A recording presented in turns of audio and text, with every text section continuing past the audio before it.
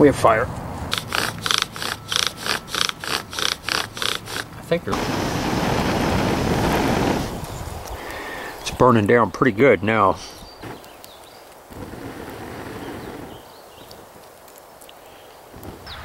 Hello, Bill here with Pale Horse Survival and Tactical.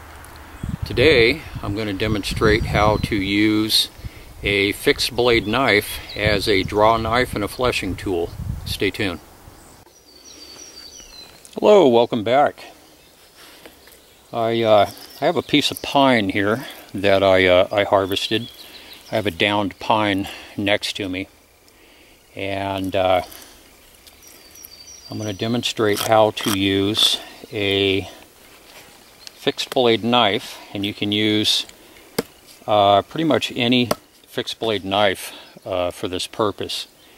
Full tang, and it should have, as any good bushcraft knife should have, a sharp 90-degree spine on it, and that has a variety of uses in bushcrafting. So basically, I harvested this piece of pine.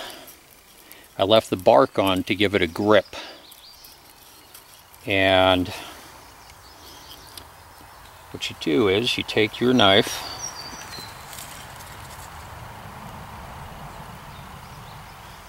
I flattened out a little spot here, as you can see. Take your knife, get it on here, and baton. Let me bring you guys up here just a bit so you can see what I'm doing.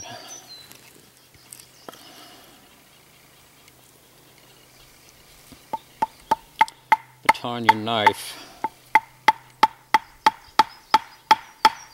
into your branch.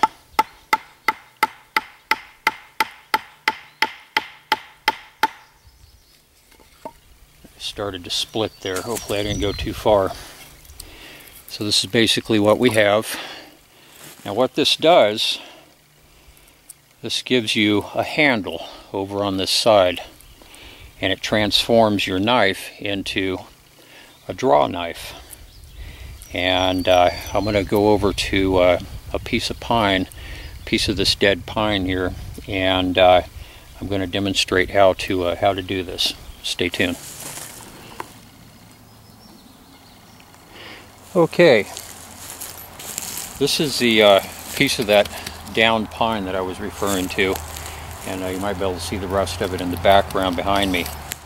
And this piece is sticking up out of the ground. It's pretty sturdy here, and this is just an example of how to use this as a draw knife. You get up, kind of plant your belly up into the end here, and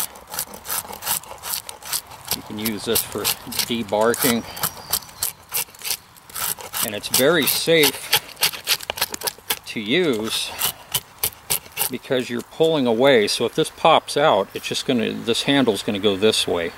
So as long as you're very careful with what you're doing here, and keep your elbows in, tuck your elbows into your side, and that way you have kind of a built-in stop. In other words, you don't want to go all the way back into your belly, but the handle will stop that also. But just kind of be mindful of what you're doing and keep your elbows tucked in. But this works really good as a draw knife.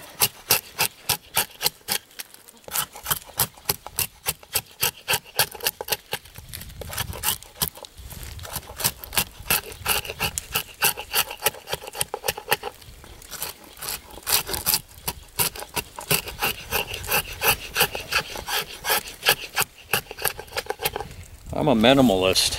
I prefer to carry a minimal amount of gear, and the more functions that a particular piece of gear has, the less things you have to carry. And you can also flip this over, and you can use this as a fleshing tool. So say we're fleshing a hide here, and we drape the hide over this and use this as a fleshing beam. you flip this over, use that 90-degree edge, because you don't want to use anything sharp when you're fleshing a hide. You'll risk punching a hole through it or tearing it. But this works really good as a flesher.